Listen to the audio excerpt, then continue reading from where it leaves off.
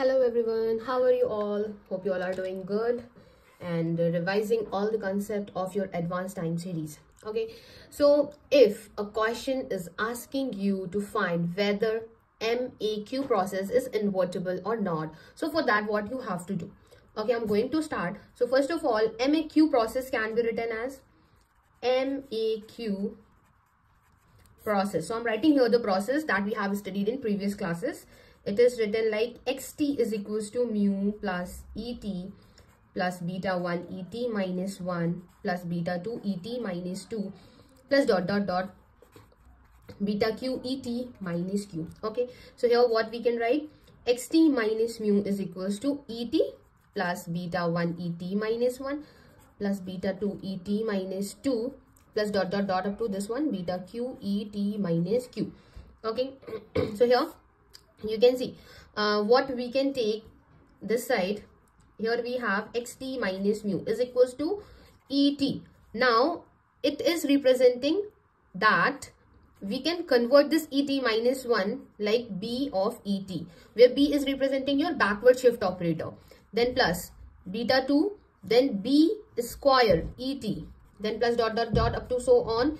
This is your beta q, b to the power q and e of t, right? Here beta 1, beta 2 are just used as a constant value. They are used for the notation only, right? So what I can do with this term, I can write et minus mu is equals to, I can take this et outside, right? So I am taking it outside and we have 1 at the first place. We have beta 1 and b, right? Plus we have beta 2 and b square. Then plus up to dot dot dot, what we have at the end, we have this beta q and b to the power q is we have this one and et as the common outside.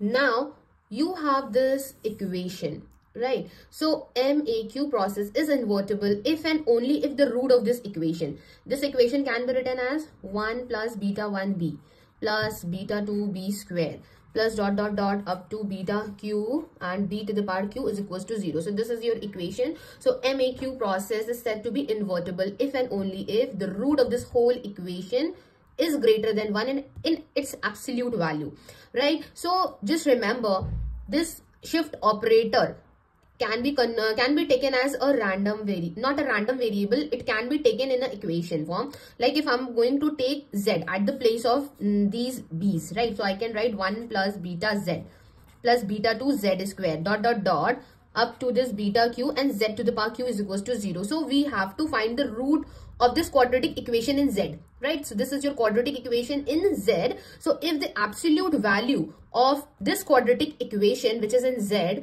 is greater than 1, then this process is said to be invertible, right? So you have to remember this condition. For a MA1Q process is said to be invertible if all the roots, not only one, if all the roots of this characteristic equation is greater than 0 in its absolute value, right? Now coming to ARMA-PQ process. So it is called your ARMA-PQ process, auto-regressive moving average process. So I'm going to write down the process directly. It can be written as 1 minus alpha 1b, then minus alpha 2b square minus dot dot dot alpha p b to the power p xt minus mu is equal to 1 plus beta 1 b plus beta 2 b square plus dot dot dot beta q b to the power q et. Now how I get this equation? Just remember the previous equations that we have discussed in last classes. Okay, so I am telling you that in last classes we have studied ARMA-PQ process, like your xt is equals to mu plus alpha 1 xt minus 1 minus mu plus dot dot dot up to alpha p xt minus p minus mu, then plus et plus beta 1 et minus 1 plus beta 2 et minus 2 plus dot dot dot beta q and et minus q.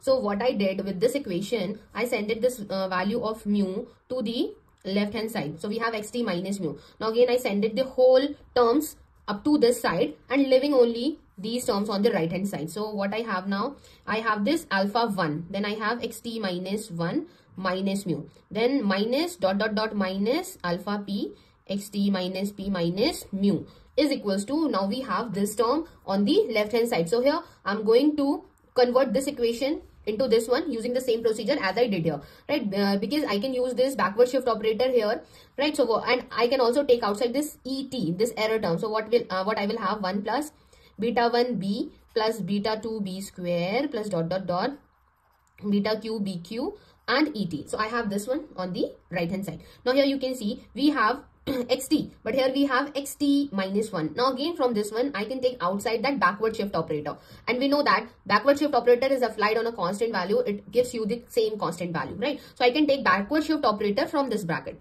So what I will have finally xt minus mu in one bracket minus alpha 1 b, the backward shift operator outside, and xt minus mu, then minus dot dot dot minus alpha p, the backward shift operator, to the power p, then xt minus mu, then is equal to the same term. So finally you can see I can take outside this x minus mu. So what I will have inside a bracket, 1 minus alpha 1, then single backward shift operator. Then in the next term what I will have this alpha 2 and backward shift operator is a square. Then minus dot dot dot, at the end I have this alpha p backward shift operator to the power p, right? And outside we have this common term xt minus mu, right? And here in the right hand side I have the same term. So you can see we got this equation by just following these 4 steps, right? Okay, now after that, this is your ARMA-PQ process. Okay, so I'm going to discuss a question with you where for the same process, ARMA, not PQ but ARMA 1-1 process, it is given to you and you have to find the values of correlation, right? So I'm going to write down that question. You have to find autocorrelation. So for ARMA 1-1 process, given as xt is equals to alpha xt minus 1 plus et plus beta et minus 1. This is ARMA 1-1 process. And what you have to find? You have to find the value of rho 1, rho 2 and rho 3. Okay. Now, we all have seen that the value of gamma naught can be obtained. Gamma naught is equals to gamma naught, because we always use the value gamma naught, gamma 1, gamma 2, etc. in the formula of your autocorrelation, right? So gamma naught can be written as covariance of xt and xt, because we have seen this value in previous classes. Okay, so at the place of xt, I'm going to write down some values. Covariance of xt, at the place of xt, I can write this value. So we have alpha xt minus 1 plus et plus beta et minus 1, comma this xt, right? Okay. Now again, using the property of covariance, what I can write? I can write alpha covariance of xt minus 1 comma xt plus covariance of et comma xt plus beta covariance of et minus 1 comma xt, right? Now here you can see we are having two terms but with of lag 1. So I can write down gamma 1 at the place of this covariance, right? Just go through with the last classes that we have discussed. So at the place of this term I can write gamma 1, right? So here we are having et and xt. So what will be the value of this term? The value of this term will be sigma square. Why sigma square? Okay, so I'm telling you why I put the sigma square here. So I'm going to do that calculation here.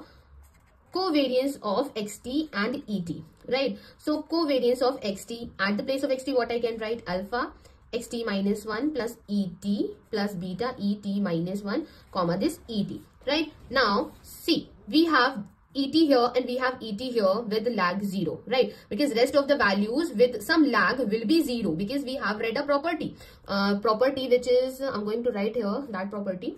Covariance of et and et plus k is equals to sigma square when the value of lag is 0 and otherwise, right? So using this property, I am going to take this only et and et. Rest of the values will give you the value 0, right? So finally, what we have these two terms. We have this covariance of et and et, right? So that is why the lag is 0. So the value of this term will be sigma square. That is why we have sigma square here.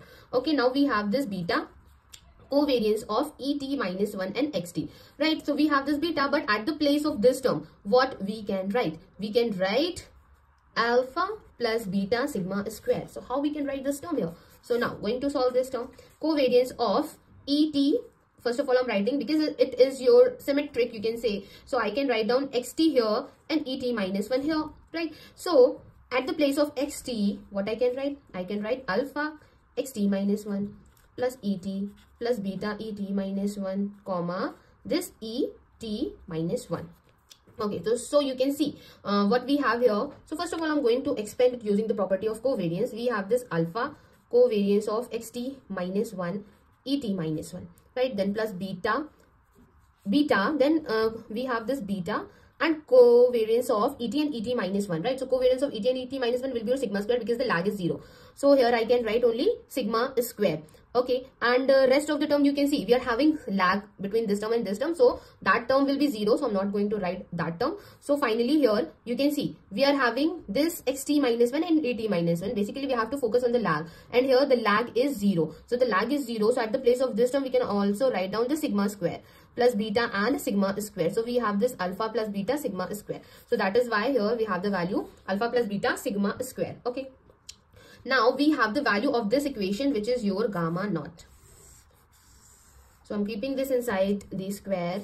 So this is your equation number 1. Now what we have to do next, we have to find the value of gamma 1. Gamma 1 means there should be a lag of 1 between the two values. So covariance of xt and xt minus 1. So it can be written as gamma 1. But at the place of xt, what we can write? We can write alpha xt minus 1 plus et plus beta et minus 1 comma xt minus 1. Now you have to find the value of this term. So taking this along with this, there's a lag 0. So we will have alpha, and covariance of xt minus 1 can be written in terms of this gamma naught, right? Plus, now you can see, we can see at the place of these two terms we will get 0, but here we have the lag 0. So what we can write? Beta covariance with these two terms and lag 0. So we can write gamma sigma square, right? So this is our equation number 2. Okay, we have equation number 1, we have equation number 2. Now I'm going to find out the value of gamma k. Okay, what will be the value of gamma k? Gamma k is equals to covariance of xt and xt minus k, right? So covariance of alpha xt minus 1 plus et plus beta et minus 1 and xt minus k. Okay, now gamma k will be equal to, because here you can see what we have finally. We have, okay, we can take this value along with this xt, right? I'm taking this alpha and we have the same values, xt minus 1 and xt minus 1. So these two terms can be written in terms of gamma, right? But with a lag of k minus 1, because here we have a difference of k, here we have a difference of 1. So if I'm considering xt, this term is also having xt, this term is also having xt. There is a difference of 1, this term is having a difference of k. So I can write down this term, this one in terms of gamma with the lag of k minus 1. Rest of the terms will give you the value 0, right? So that is why the value of gamma k will be alpha times gamma upon k minus 1.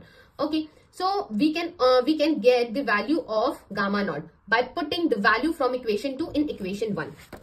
You can see we have the equation 1, we have the equation number 2, right? Because we are finding the value of gamma naught. So what we have to do, because we have the value of gamma 1, so what you have to do, just put the value of this gamma 1 in this equation number 1 and you will get the value of gamma naught. I'm going to write down the value of gamma naught directly. Just solve this problem in your copy and let me know, are you all getting this value?